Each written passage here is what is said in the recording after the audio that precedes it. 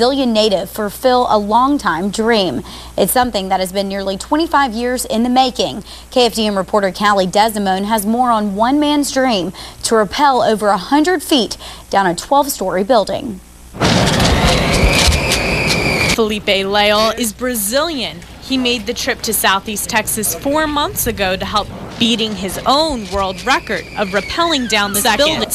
He did just that.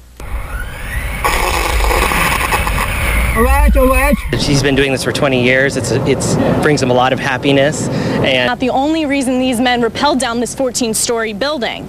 Felipe and another rescue technician practiced a transfer.